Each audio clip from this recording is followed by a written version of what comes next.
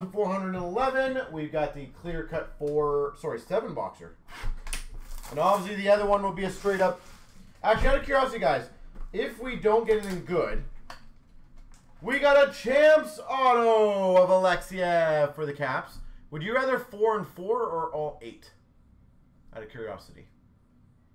I am kind of curious for future on those kind of things. Would you rather split it so it's a bit cheaper and you do 4 and 4 and then it helps on your odds? Or straight up just go all 8 and just be like, let's get it going? Honest opinion, guys. We've got for the Coyotes, Soderstrom, rookie auto.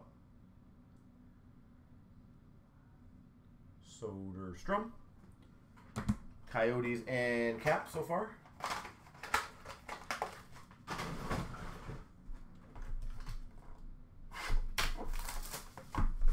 Does anyone have an opinion on that, by the way? It does help me out. We got for the Hawks, Kurashev.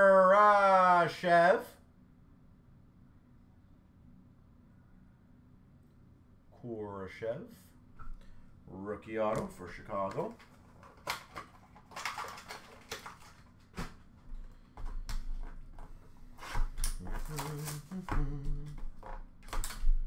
Nice, I like these ones. Memoirs for Dallas, Kiviranta. So 4 and 4 for you, Wingnut, you like? Kiviranta.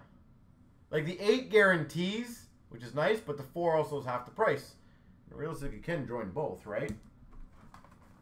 Anyone else got opinions, guys? Because I have no problems basing it off of that. You guys tell me. Another Champs Auto, Kurashev. 4x4, interesting, okay. Kurashev.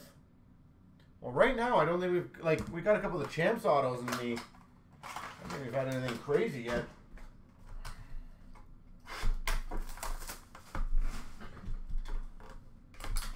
Well, that's a nice one. Twisted Tinsel, Ryan O'Reilly for the Blues. Not case hit, but that's a nice one. Twisted Tinsel, Ryan O'Reilly. All right, come on, let's get a big one here.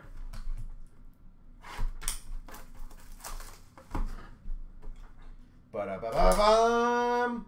No. We've got a Peyton Krebs for Vegas. Rookie auto.